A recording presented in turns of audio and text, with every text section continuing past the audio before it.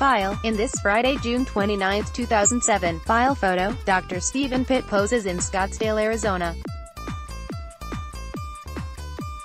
Authorities say the fatal shootings of two paralegals in a Phoenix suburb are related to the killing of Pitt, a well-known forensic psychiatrist in Phoenix, and police are investigating if a fourth homicide is related. Julio Jimenez, East Valley Tribune via AP. File, Phoenix, a recent string of shootings in a Phoenix suburb have had residents across the valley on edge about where a potential suspect could strike next. Here is the latest on those shootings, as well as some of the other major stories from this past weekend, both in Arizona and nationwide. The latest on Scottsdale shootings: 4 people were shot and killed in Scottsdale over a 3-day period, between Thursday and Saturday. Dr. Stephen Pitt, a prominent forensic psychiatrist who provided expertise in the John Benet Ramsey murder and Columbine High School shooting investigations, was shot to death Thursday outside a suburban Phoenix office building. 2 women were shot and killed in Old Town Scottsdale on Friday.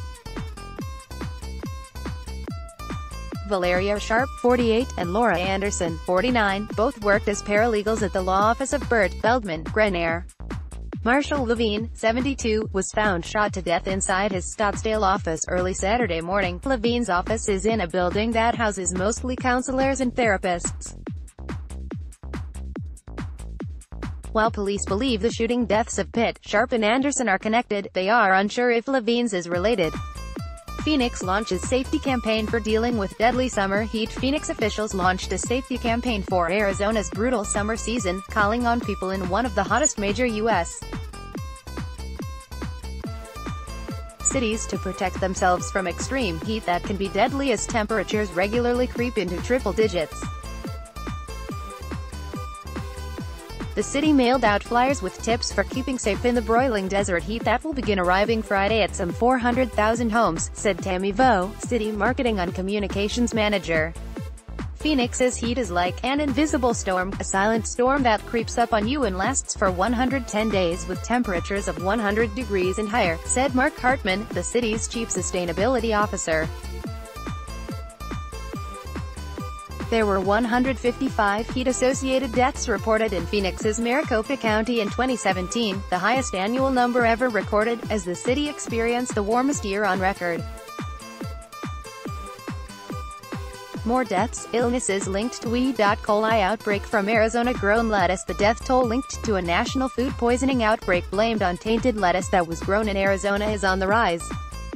4 more people have died from the E. coli outbreak, which was linked to romaine lettuce grown in Yuma, Arizona. The total number of deaths from the outbreak has reached 5. The deaths have been reported in California, Arkansas, Minnesota and New York. Health officials said 25 more cases have been added, raising the total number of illnesses to 197 in 35 states. At least 89 people were hospitalized. It has been the nation's largest E. coli outbreak in a decade.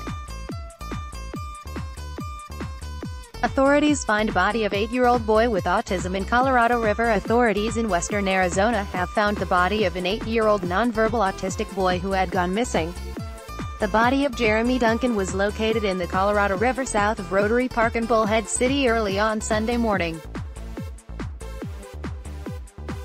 Bullhead City Police Chief Brian Williamson confirmed later Sunday morning that the remains were those of Jeremy. A search for Jeremy began on Saturday afternoon, after he was reported missing at 8 a.m. Jeremy was last seen with no shirt or shoes, which was cause for major concern because of the excessive heat. More than 1,000 first responders and volunteers searched by land, air and water for the boy into the nighttime hours. The Associated Press contributed to this report. Follow at Qatar 923.